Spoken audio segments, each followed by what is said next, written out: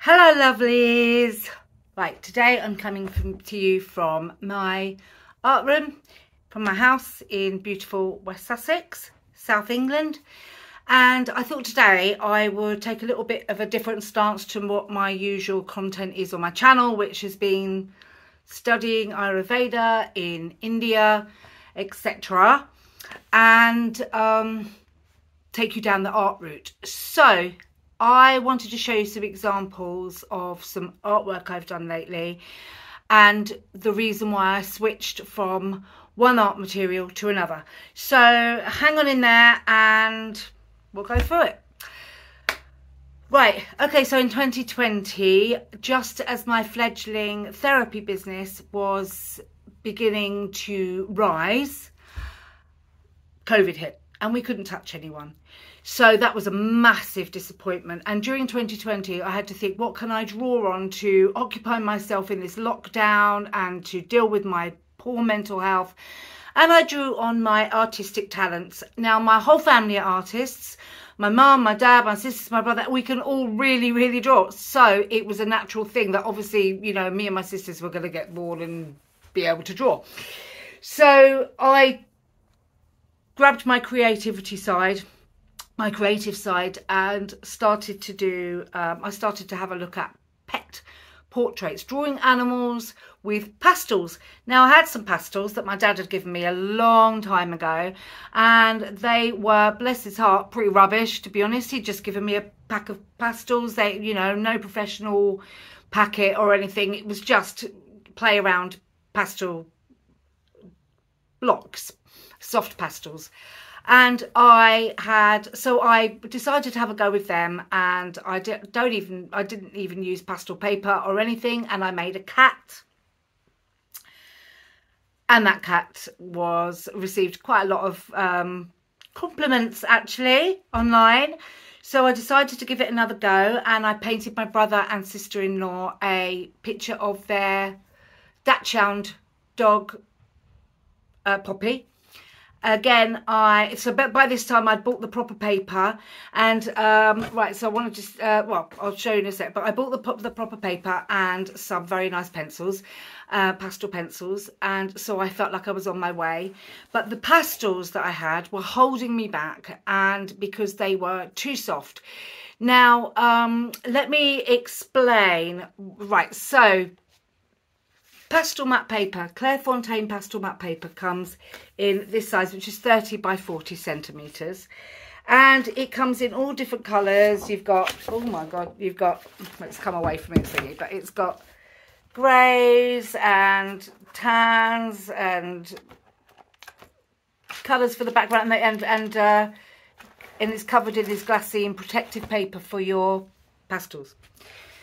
So, and this pastel paper has a tooth on it, and so you can smooth the pastels into the tooth just lightly, and this gives a nice scope for pastel pencils, so the fur detail, etc., on an animal to show up really well. These are the pencils. Excuse me. I bought these ones, although there are many different types out there, very good professional ones. But I chose Faber Castell, pack of 60 Pit pastel pencils. And oh my gosh, the 60, they come in, well, half of it's missing. Well, it's not missing, it's underneath, and I've just used a lot.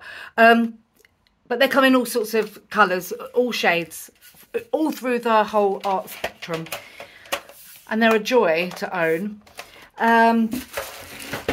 So anyway, so I had the proper paper, I had the pencils, but I was still trying to work on these, with these rubbish, dusty, chalky pastels, so that when I laid down the chalk, when I laid down the pastels, it was taking up all the tooth of that paper. There was no room anymore for the pastel pencils to create fur. So I wasn't pleased with the results. However, I went on to paint two more cats for a charity draw for Africa, and for a charity in Africa, and I donated them to the winners. And then in late 2020, when lockdown finished here in England for a while, I went to visit my mum in North Devon finally, and whilst I was there sleeping in my camper car, I met a lovely guy called Mike who was in his big camper van, and his boxer dog Len, who was beautiful and who had the most gorgeous colourings, and of course, because I just finished doing the cats, I was a little bit obsessed with pet fur, so I was really focusing in and honing in on what that looked like. Anyway, I took some photos and I said to Len, should I ever, so I said to Mike, sorry, the owner, should I ever get round to drawing Len, I will let you know, and you can choose whether you want to buy it or but anyway, he said, no, that's absolutely fine. And so I took loads of pictures, came home, started on the forehead of Len,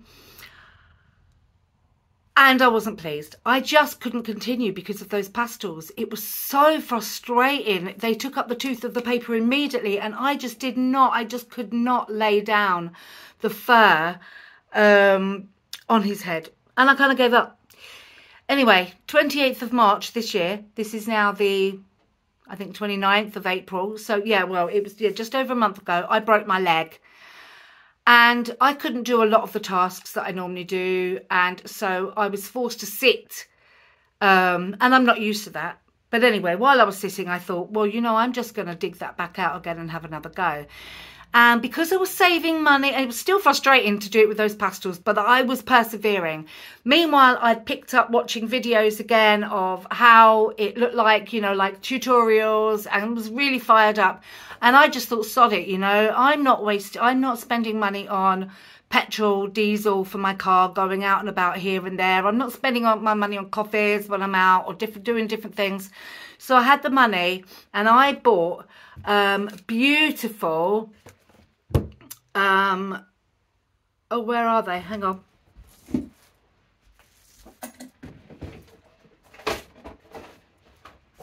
Oh.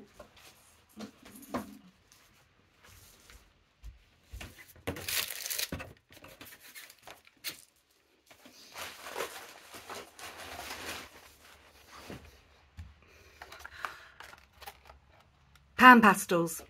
I treated myself. Now, for the full set of 500, sorry, the full set of 80, it's over £500.